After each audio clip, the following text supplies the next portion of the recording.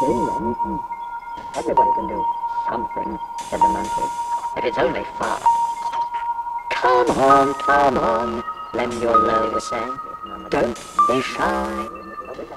Much against his will, Cal edged through the crowd towards the rectangle of wicks. Really, he said to Lowe, I don't think you've eaten freely of my food, said Lowe without thanks. The least you can do is enter over. Cal looked about him for some support, but all he saw were expectant faces. I can't sing. Not too loud, he pointed out, still hoping first appreciation in the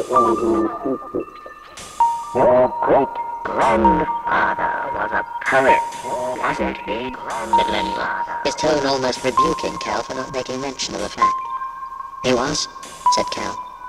And can you not quote your own great-grandfather? Said Lemuel. Cal thought about this for a moment.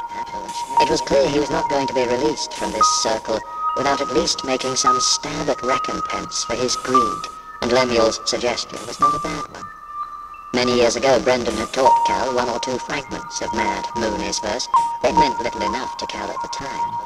He'd been about 6 years old, but their lines had been intriguing.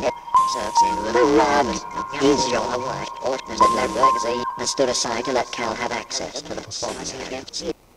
Before he'd had an opportunity to run any of the lines through his head, it was 2 decades since he'd learnt them. How much would he remember? He was standing on the rug, staring across the flickering footlights at his audience. What Mr. Lowe says is true, he said, all hesitation. My great-grandfather... Speak up, somebody said. My great-grandfather was a poet. I'll try and recite one of his verses. I don't know if I can remember this.